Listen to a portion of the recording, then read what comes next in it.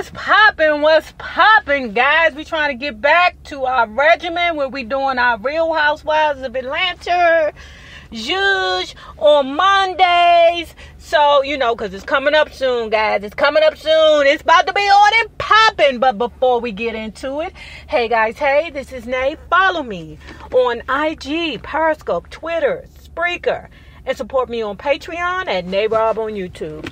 Don't forget to like this video, share this video, comment respectfully, and subscribe. Now, let's talk about the Real Housewives of Atlanta, season 11. Bullshit ticking, baby.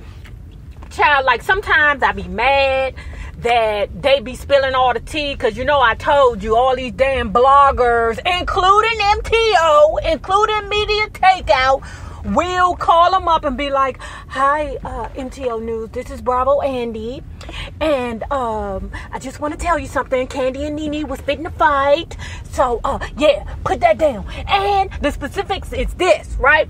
So anyway, let's get into this wedding, right? Because Eva, the diva, got married recently, and I'm saying to myself, girl, goddamn well you did it wrong 100 times, so this time you're gonna do it right. And what you're gonna do is you're gonna get you old square dude from wherever he from. I don't know where he from. He might be from Atlanta, and marry him and get it right. Oh my God, their baby is friggin' beautiful. One thing that Eva can do is make a pretty friggin' baby. You hear me? Now, I don't know why they got, what's her name? Is her name Marley? I don't like them locks in Marley's hair. I don't like that. Some babies look really super duper cute with locks in their hair. But Marley, she don't need locks in her hair. Like, that little girl's so pretty that you could shave her hair down close and she'll still be beautiful. Like, like a little boy cut or something, like, or like how you do when the baby get ringworms, and then you got to cut the baby hair down like a boy. That baby is that cute. But them locks on that baby, no ma'am. No ham. So anyway, we know she had the wedding at this place that, where was it at? It was somewhere down here in Atlanta. Let me see, child. I'm driving down my parking lot. Anyway, child, I don't know what. It's some kind of place down here in Atlanta. Some kind of bougie place, right? And supposedly, when they published that Eva the diva and her husband spent $200,000 on the wedding. Bullshit. Goddamn well, Eva the diva don't have $200 to be thrown away on no friggin' wedding. Bravo paid for it. So anyway, let's get to it. So her and her dude been dating for about 3 years, right? And they just had that pretty little baby. And they invited 235 of their closest friends and family members. And you know what I be like? Who even know 235 people? You know what I'm saying? Like, what happens? Do you go to like your Facebook friends and be like, oh, I'm gonna pick two? Like, that's too many. I promise y'all. There's no way. And I know you like, nay, maybe, the mama wanted to invite somebody. 235 people is too. That's not regular to me. But I'm regular, and she above regular, so, well, I don't know about all that. But I'm regular as in an everyday chick. You'll catch down to the Kroger, and we be, I don't know, picking out, petunias or potatoes together or something. But, either the, well, I don't know, because I be seeing a lot of celebrities around here where I live at. I told y'all that Missy Elliott Lamborghini, that purple, see, but Lamborghini or Ferrari, something like that. I be seeing that thing all the time, around here. But, so, let's say this. What else happened? So, and let me tell you this little secret. This little thing that got leaked out somehow, right? That actually NeNe and Kandi got into a heated argument at Eva's wedding. And I said, what the hell they got to be arguing about? I mean, those two are the most paid hoes on the Real Housewives of Atlanta. The only people that got to argue is people who, mad about their money. Because when you got money, you ain't arguing about nothing. You happy. I got money. I'm happy. Even though Kandi don't get paid as much as NeNe, Kandi still got money. So at any rate, they didn't state what Kandi and NeNe got into it about, but this was before the wedding. Okay, this was a little altercation they had before the wedding. I don't know what happened. You know how it is. It's always going to unfold on camera because, you know, Bravo Andy will give you a little bit of tea, but he ain't going to give you all the tea because he wants you to tune in to the damn show to find out what happened. Child, in season 11, I will be there because I'm going to expound on that later about the reason why I'm tying in. But y'all know it's got something to do with that damn Ronnie Devoe. So, Eva's mother stepped in and raised her voice at the ladies and told the girls that they're trying to ruin Eva the Diva's wedding. Now, I don't know about y'all. Now, yes, that was wrong for them two ladies to, you know, get into that little argument. But, you know, them Real Housewives of Atlanta hussies, it's always on site. They never care about if you at a funeral. They don't care if you at a wedding, at a bar mitzvah, at I don't know, at a quinceañera. They don't give two shits. It's always on site with them hoes. They don't give a frig where they are. Okay?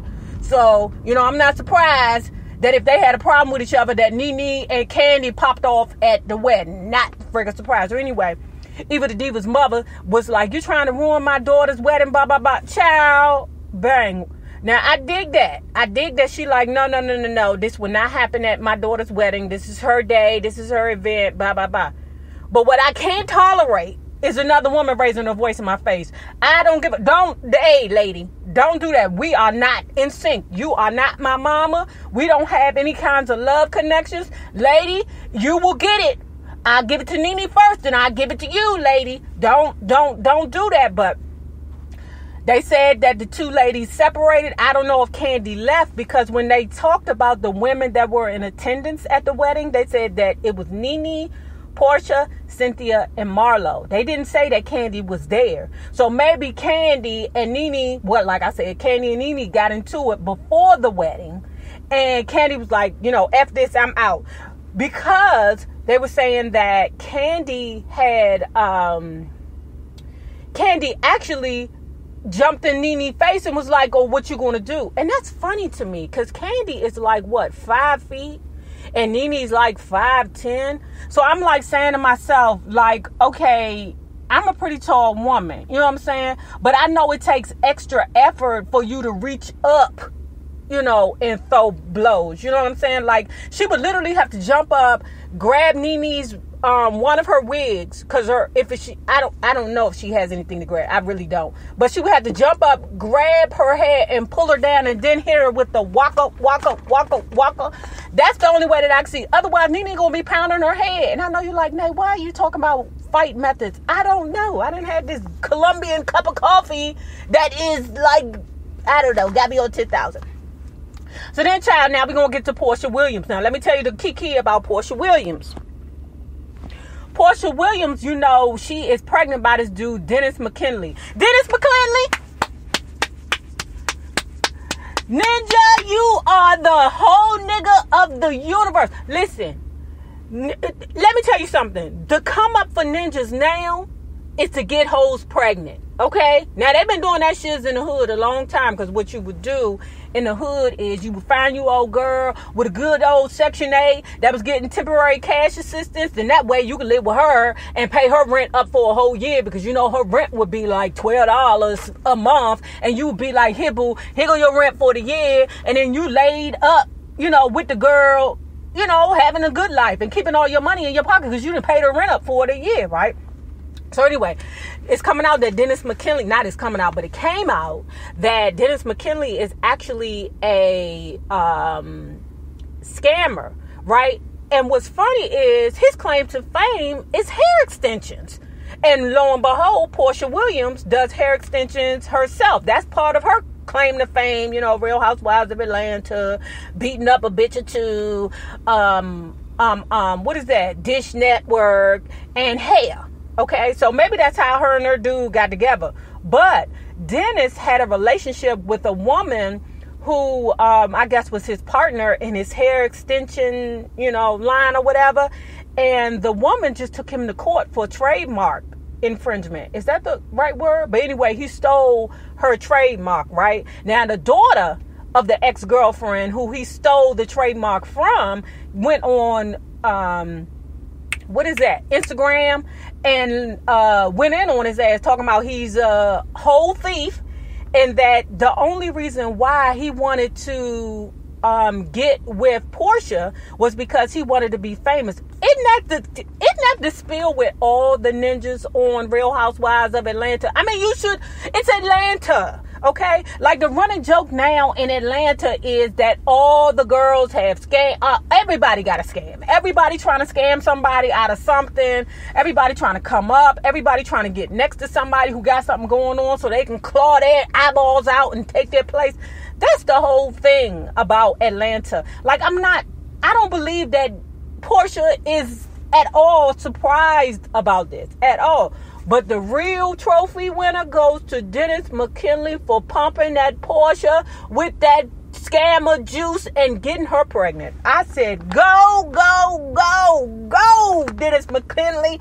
You are the winner. So Porsha Williams McKinley, you, my love, have found yourself a scammer. Maybe you are a scammer at heart. I don't know. But Shasta La Vista, I'm sure it will come out on Bravo TV as it always does. Now let's move on to the part that I'm really interested about, right?